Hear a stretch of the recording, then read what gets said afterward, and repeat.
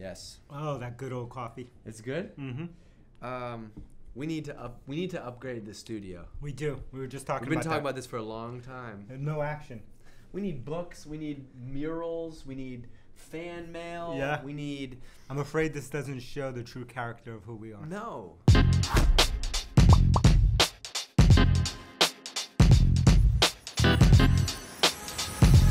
What's going on? What are we talking about? Sorry. So you sent me this message about anti-role models. Okay? And it hit me like role models is one of the most important things that we talk about on this podcast, on this show. It's more than a podcast to me. And you talked about anti-role models. I thought this would be a good opportunity to talk about anti-role models. But actually, let's do a full episode on role models. And let's call this the 3 types of role models everybody needs in their career. Okay. I want to unpack I like each it. type I like of, it. I want to unpack each role model. Okay? The nephew has a lot of notes. I got like notes. this. I got notes. No, we have this. So we have a system. We're getting a system down now where I keep this doc as we do the show. And so like if there's things that you say or we say or whatever, I mark it down as a clip so then the video crew knows like, oh, What? pull it out.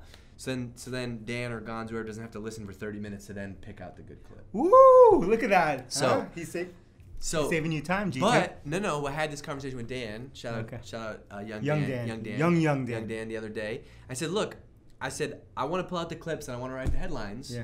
But if you have the mindset of I'm going to do this for you, this is your job. Mm-hmm. You're never going to learn it. Never. I'm going to show you some of the things that I think would be good clips and headlines, but I want you to take this and then take it with it. Okay. So that's how we got the clip. maturity So in like here. if you go, there's a great. He sent me this great clip today, which is like, one that we wrote down last time, which is the tell in hiring, about management or whatever the heck it was. That was your how to spot your future leaders. How to spot your future leaders, right? Yeah. So I wrote that. That gave him was one, too and now good. he knows. That one All right. we should have charged for. We should charge. That was too good. That- I'm gonna post that one later. Yeah. Behind the paywall. So this episode is about role models. I want to talk about the 3 of them. I want you to do most of the talking. I do what I do, which is interview you. Okay. Okay, so let's talk about role models. Number 1, let's talk about role models in general, the good kind, right?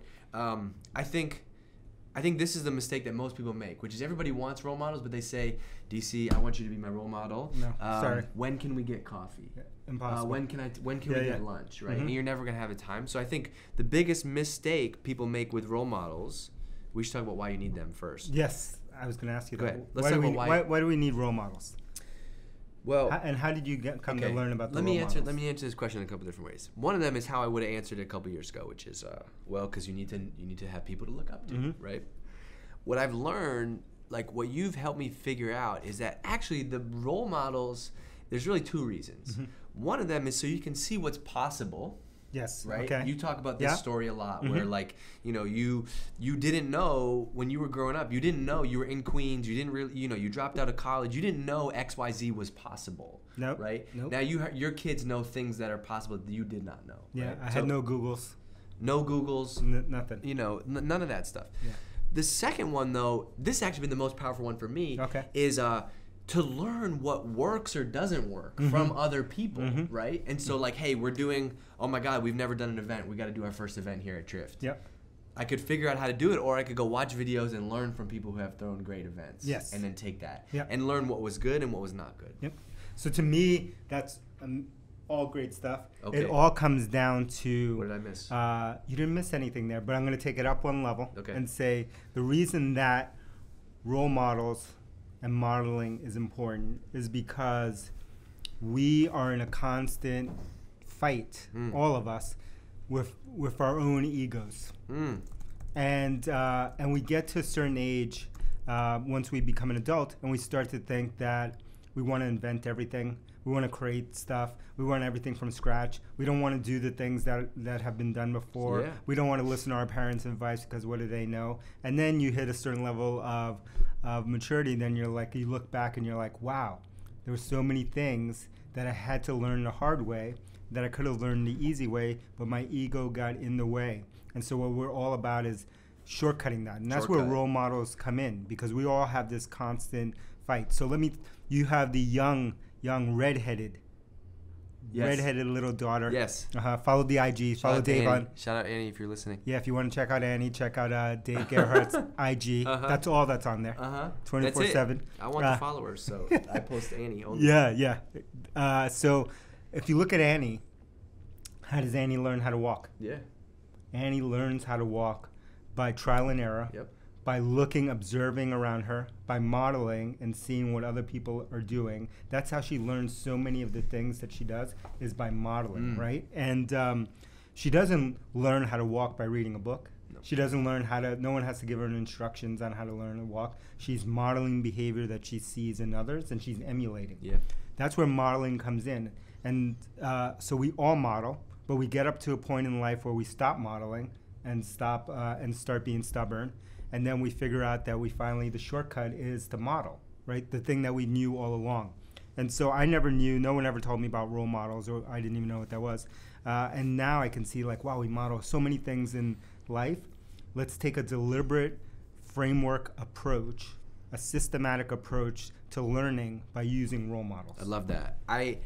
So back in last year, back in the spring, I think it was March, April, Elias and I met. We were lucky enough to meet with the CMO of Facebook in his office. Wow. Incredible experience.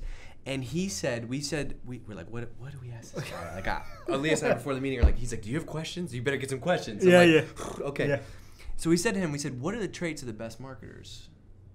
And he said, the best marketers learn faster than everybody else. Oof.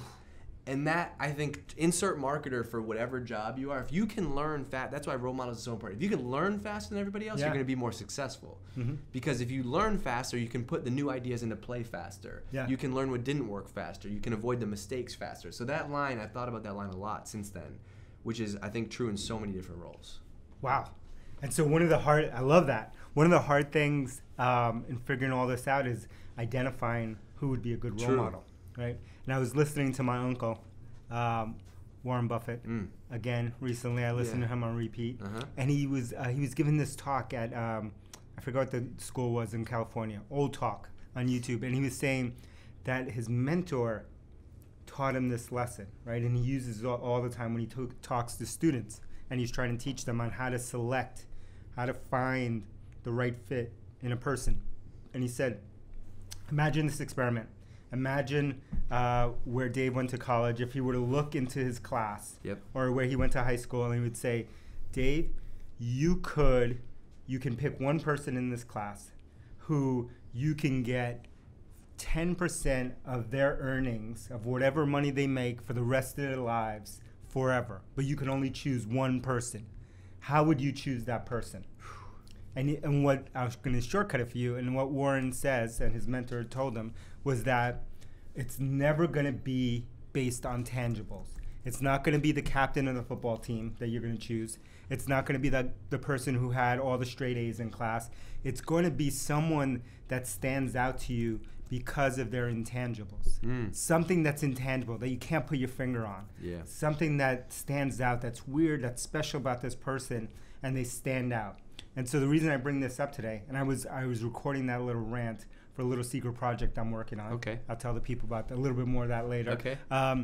But that is important in this, what we're talking about, which is selecting your role models. So when you're selecting for your role models, you don't only want to look at their quantifiable things. You want to do what Warren Buffett said. You want to look beyond that and look for the intangibles. What is the thing that makes them special? And selecting that role model. I love that. There's 1,000 articles and episodes just from this alone. Right here. On another thing, I forget what book this was from. We read this book. It might have been Tools to Titans, but Tim Ferriss talks about. I think who was he? The admiral? Was it McChrystal or McRaven? It was one of those guys, right? McChrystal. McChrystal. Shout out to you, Stanley McChrystal. I think he's been in the news lately.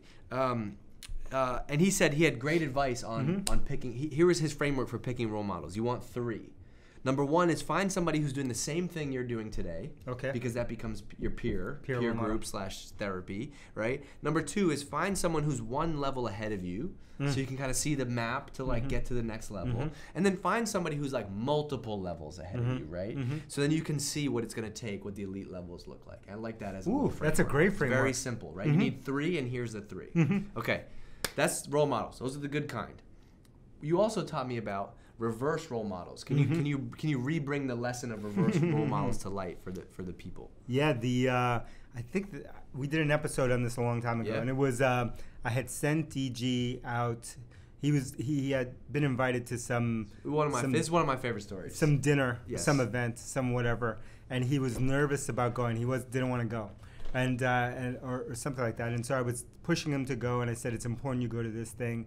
And I think maybe I was invited to him, and then I this is how I came up a little bit, which is these people in the early days of Drift, people invite DC to all this stuff. He says he can't go. I get to go, and it's amazing. And so this example was a CMO, a group of all. It was a CMO dinner at some fancy restaurant in Cambridge, and I'm showing up in my Nikes and a backpack, and walking in. I'm like, "Are you sure you want me to go to this?" And he was like, "Yeah, I want you to go." Yeah, but I didn't tell him why. Okay. So I was just like, "You need to go to this thing." So he went. He came back, and then this was our first office. I remember. Yep. And so I was asking him, what did he think about that dinner? So I didn't tell him anything else, and he was saying some stuff and about it, but I could tell that he didn't really want to tell me what was on his mind. And then I finally said, "Hey, the reason I sent you to that is because I wanted you to look at reverse role models. Those are all CMOs there, all muckety mucks, fancy dinners and all that stuff, fancy everything. But how much do they know?" And he was like, "They didn't know that much, or they didn't know that much more, I should say." All accomplished people. Yeah. And I said, that's a reverse role model, right? That is what you want to look at. You wanted to see what it takes to get to that level, but you also wanted to see how you want to be different from that group. Because that's not the that was such an unlocking thing, because it was like you go there, you think you're going to be in a different league, and you realize, wait a second, this isn't that different. This isn't that crazy. Yeah, they're definitely know more. They definitely have more experience, but it's not that crazy, right? It's like, getting it. If you play basketball, you get in a pickup game with a bunch of NBA players, and you're like, okay, I can hang, right? Mm-hmm. It's some level of that. And so in my notes, I put like reverse role models is one of the things to have to help you overcome. Everybody has this imposter syndrome. Mm-hmm. I think reverse role models is one of the things that helps you figure out what's possible. Totally, and you need contrast. Yeah. You always need to have contrast. You have to understand what does great look like, and what does good look like, and what does not good look like. It's also, I think, one of the reasons why we love talking about and reading like founder stories is because you realize, oh, this person didn't have much, and look at what they did, and so therefore you can do it. That's number 2. Number 3 is the new one. Do you remember the new one? Anti-role models. Anti-role models. Mm-hmm. What is an anti-role model? Anti-role model is about showing you what not to do. Yeah. Right? Mm-hmm. So the anti-role models, which is a new one. This is the third type. Unlocking. Sometimes we needed it. The rule of threes. Sometimes I think, just give too much away. I don't know. Some of this we got to. G2, put a paywall behind this. This should be paid. The rest of this podcast is going to be $6.99. Just give it subscription, free all the time. Free. But I'll give you the anti-role model because I love the peoples. Okay. So the anti-role models is, you want to know what behaviors don't lead. This is kind of inversion. This is basically Charlie Munger's inversion. So Charlie Munger's inversion, what he says is, look, if you have a goal in mind, you want to get to this. G2 wants to be some muckety muck, big time. If you want to be the muckety muck, what you want to do is invert and say, not what will it take for me to be the muckety muck, or what do you want to be, G2?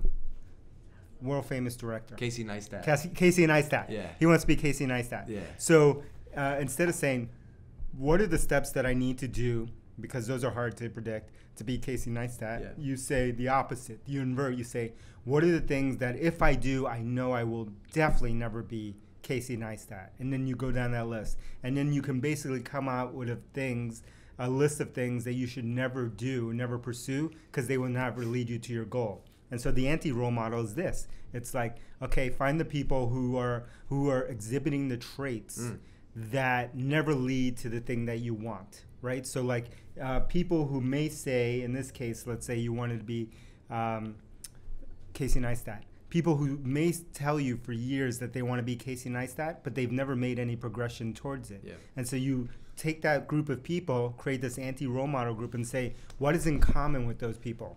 I'd say the universal one that Charlie Munger says always is going to be in the anti-role model when you invert is laziness and sloth, right? Like if you don't put in any work. You're just a sloth. I think he calls it something else, but it's I love that because then that gives you somewhere to build, right? So in the Casey Neistat example, it's like Casey was not lazy. He was not a sloth. He created 10 videos every single week. Okay, he didn't wait for permission. Yep.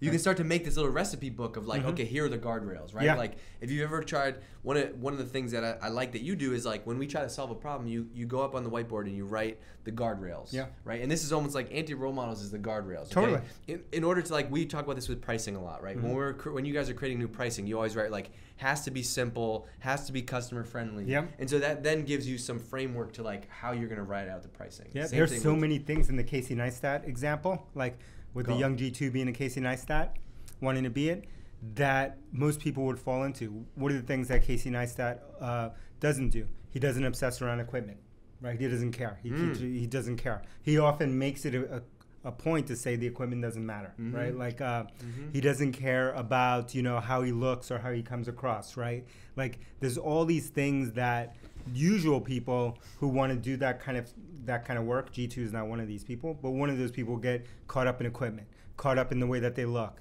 not want to do anything embarrassing, wait for them to be selected into some fancy whatever. Wait for ideas. He has ideas. He could make a video about a notebook, right? Yes. It could be anything. And it's all about storytelling, right? Those are the things that are correlated with it. Oh, you got there all the way because of inversion. Yes, inversion and the anti-role model. So G2, we're giving you too much stuff. We're educating the young G2 too much. That's it. Just like that. We're running late today because of me. We're running late. Sorry, we need 6-star reviews. We still have a shortage. I don't know what's going on. If you are, look, this could be your Thanksgiving call to action, right? Some days I wake up and I'm like, let's wrap up the podcast because I can't get a 6-star review. Let's retire it. Let's just retire it. G2, we're going to shut down the podcast. We'll go out on top. Actually, it wouldn't be on top because we don't get reviews anymore. Yeah. Because I don't get it. There's no reviews anymore. Oh, your app's broken. Yeah, the app is broken in the Apple App Store. We're gonna have to mix it up. We give. I don't want to ask, but maybe a 6-star review. Yeah. Soon. Please. All right. Happy Thanksgiving. Happy Thanksgiving. Just joking with everyone. Seeking Wisdom is going nowhere. 6-star reviews only. See ya. See ya. Peace.